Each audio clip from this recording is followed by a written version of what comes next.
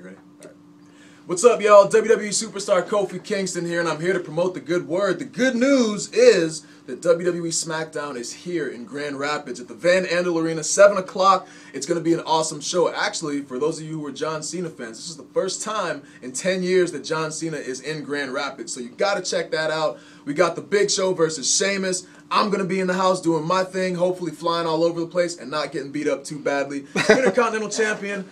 I'll walk in, champ, and I'll walk out, champ. You can come see that. So it's going to be a great show. I highly encourage you all to check it out. If you haven't seen a WWE show live, it's amazing. You got fireworks everywhere. You've got your favorite WWE superstars. Again, huge guys like The Big Show, pretty much freaks of nature. Don't tell them that I said that. 7 feet, 500 pounds. One heck of a large man. Yes, yes.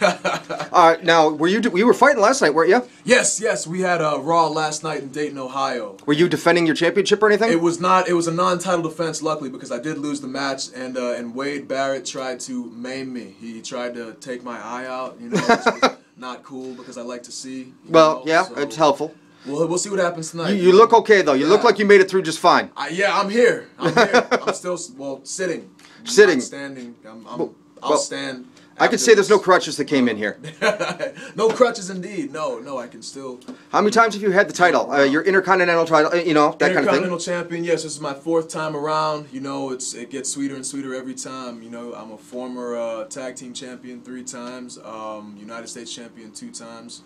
Could go on about all my accolades, but I mean, no one wants to hear all that. Yeah. But you are the guy that flies around. I was looking at, I YouTubed you, I won't lie. I YouTubed, and you were just jumping everywhere. It was just, you know, now some of those guys can't jump. Like Big Show, he don't do any jumping. Big Show doesn't jump, he doesn't leave the ground. It's amazing. He always has 1 foot on the ground at all times. You know, John Cena, for being just a large person, he does surprisingly a lot of, I mean, not on your level, but pretty decent. Oh, yeah, he's an athlete. That's the great thing about WWE is you see so many different shapes and sizes, and everyone has their own deal. You know, I'm a high flyer, but I'm different from a guy like, you know, a Sin Cara, you know what I mean, who does all these twirls and flips and lucha libre type styles. So you really get to see a whole lot of variety at the show when you come. Now, you were telling earlier how you just have a metabolism that's like nothing. You don't have to do any cardio. You just do working out, which goes with the fact that you jump. I mean, that kind of it kind of makes sense. I do my working out in the ring. If I get on the treadmill or get on the Stairmaster and start elevating my metabolism, I get way too skinny. You know, yeah, you're just burning muscle. Too big on me, and it just looks.